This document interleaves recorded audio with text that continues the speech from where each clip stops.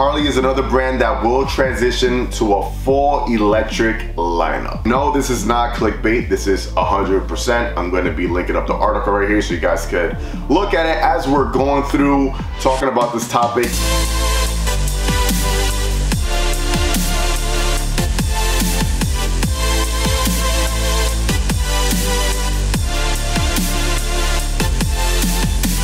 So yes, the company is going to be going all electric in the future. That's not to say that it's right now, next week, next year. The CEO states that it could take decades. So as you know, and if you are well aware of what's going on with the automotive industry, a lot of companies, most companies at this point are going all electric. They'll have a set goal in mind, whether it be by 2030, 2040, 2050, whatever it is.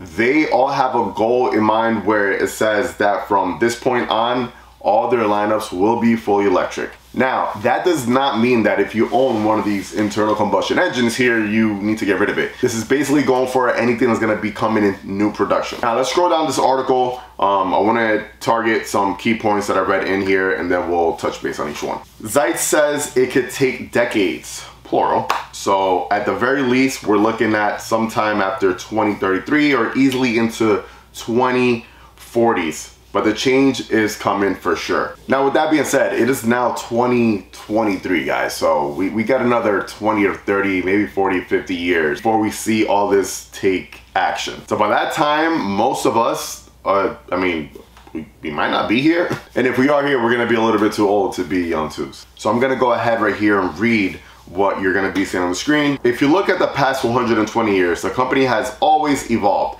never stood still, he said. Now, like the founders did at the time by trying to reinvent or invent something unique, that's obviously something that we as a company brand need to do as well. What we're doing is celebrating our past, but also evolving the brand at the same time, he continued. It's a natural evolution that needed to happen. So obviously what we're getting from that is that the company obviously needs to keep reinventing itself, just like any other company out there, trying new things and bringing them on board. Now, as we scroll further down, right here it says, it's possible Harley Davidson is fully aware that its core customers have little interest in buying EVs. 100%. You could definitely go up to any hardcore Harley Davidson enthusiast and talk to them about an EV, talk to them about an all-electric motorcycle like the Livewire, and they're just gonna look at you like you have 3 heads and just walk away. And so in here in quotations we see, I believe in big transformational change for iconic brands, which is why I've always done in my life, he said. We are targeting different consumer profiles. You hear that again, let me say that again. We are targeting different consumer profiles. You have the traditional core customers, but you have a contemporary core customer. You have dreamers that aspire to ride or may just dream about the brand, he continues. And then right here, the next paragraph, it says, perhaps for the first time in a long time, Harley Davidson is truly thinking about the long term. The iconic American company could stand to be a little more transparent about EV roadmap, as the companies in the auto and moto industry have been. But what seems clear for now is that Harley is finally looking at its future rather than its past. Obviously, this new CEO is thinking and is looking largely into the future, right? Where he doesn't just want to keep the company as it is right now, because obviously the world is moving at a very fast pace. The auto industry, the motor industry is obviously moving into the EV world. And this is not by choice of the companies either, guys. So I know at times we say, why is Harley Davidson doing this? And why isn't Harley Davidson doing this? There is a lot of emission standards out there. There is a lot of rules that governments are, putting down right now. And even though we're not going to see these drastic changes right now appear out of thin air, they're soon to be coming, like he said, within the next few decades. And quite frankly, I am not a full advocate for this because I like my internal combustion engines. I like the feel of these classic motorcycles and these classic motors even when it comes to cars. I like the feel of it, I like the sound of it, I like everything. That's another video. I'm not gonna get all political on this. With that being said, I am a huge fan of the Livewire. Let's open her up. Oh my god! That's instant power, man. Whoa. Sport mode. There we go. Whoa. Let them give us a few more models and we'll take it from there. I know we love the rumble and the sound of those beautiful Harley Davidson bikes, but this is just a secondary option. Doesn't mean that you have to leave your bike for this. You can have 2 bikes, guys. You can have 3 bikes. Now let's open her up. Oh shit.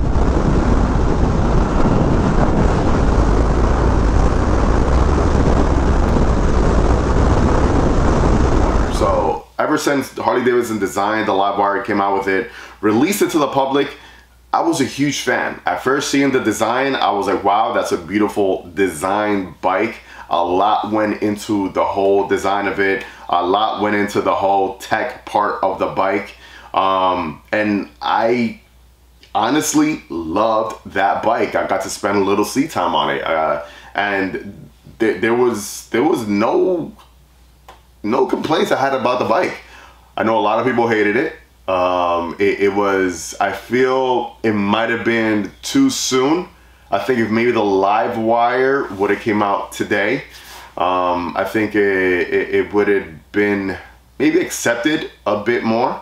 But that just goes to show you that Harley Davidson's kind of on the forefront of things. Even though a lot of us hate to admit it, but they do try to do a lot of new things, and at times it's not accepted by the audience.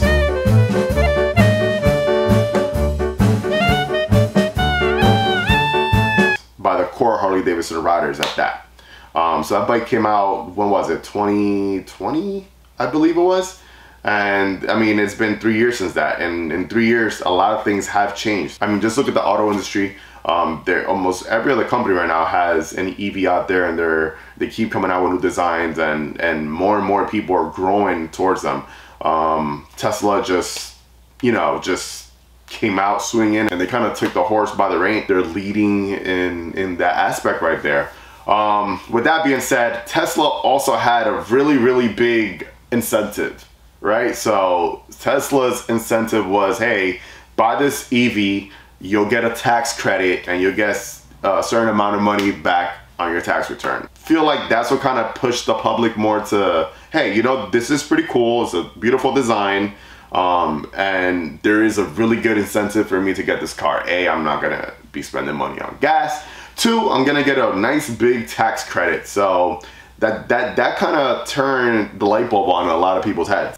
And that to me right there is the reason why I think Tesla has had such great success. Now, let's be honest here. The price point that the live wire was priced at was a little bit too high. It was priced at around $30,000, right? Then live wire gets axed off the Harley Davidson lineup. Live wire becomes its own identity, its own brand, and now live wire is priced around $21,000. With no Harley branding on it. It's just the brand now, live wire. And then, I mean, I know people were a little upset about that. It's like, all right, well, here's the same exact bike now, sold for the fraction of the price. So I think from the beginning, if they would have priced that bike at the price that it's selling for now, I think it would have had much more success, and it would have been a little bit more appealing to other customers out there. I think that it will be a kind of a lesson learned going into the future and their future plans with these new EVs that are going to be coming out. But all in all, I absolutely love the live wire. I would love to have a live wire. That it's a really cool bike. And if you haven't sat on one yet, trust me, just if you're able to ever throw a leg over it and take that bike out, you will like it. It sounds like a TIE fighter from Star Wars. A lot of people have been complaining about the sound of this bike. I really think it sounds cool, man. Let's put a pause to that thought real quick. Let's open her up. Oh my God! It's power at the twist of a throttle. It's pretty comfortable. Suspension on it is great. All the tech that it's packing is awesome. Has riding modes, and it's cool. It's nimble, and it's fun. At the end of the day, it's fun, and that's what you want to have on a bike. When you get on it, you want to have fun on it. Now, enough with the live wire. what do I personally think about this step moving forward? I think it's a move towards the future. It's something that's gonna need to be done. And if the company gets on it now and stays ahead of the other competitors, then it will do well. Unfortunately, like it or not, that's the future. And we just need to accept it. It is what it is. That's not to say that, hey, you cannot own one of these bikes, because there's thousands and thousands, hundreds of thousands of Harley Davidson out there that run on gas, and no one's gonna take those bikes away from you. As long as you have one, that's it.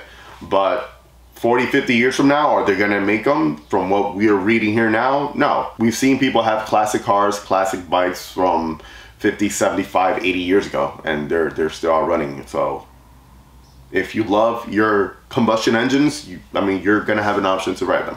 If you want an all electric brand new, then you're gonna have an option to have that as well. I am very, very interested into hearing what you guys all have to say and what do you guys think about this topic right here. Huge topic, like I said before, I'm not sure why it's not getting too much of attention, but it's an interesting topic, and I want to hear what you guys have to say. Where do you stand on with the whole EV thing? Are you totally against it? I know some people just hate EVs. I am a fan of them. I like my gas cars, I like my gas bikes, but I'm also a huge fan of the new electric technology coming in. And if I had an option to own both and have both, I'd do that. Anyways, that's gonna be it, guys. If you're new to my channel, if you want to see more content like this, more Harley Davidson news, you're definitely in the right place. Go ahead, like, comment, and subscribe. Don't forget to hit that bell button. That's gonna notify you anytime I upload any type of new content. And if you want to see some content on my Road Glide special right here, my FXR, or my Lowrider S, which is in the shop getting a 122 installed in it right now, you are definitely in the right place. I'm gonna catch you guys in the next one. Like always, let the force be with you. Ride safe and enjoy the ride, baby. Peace.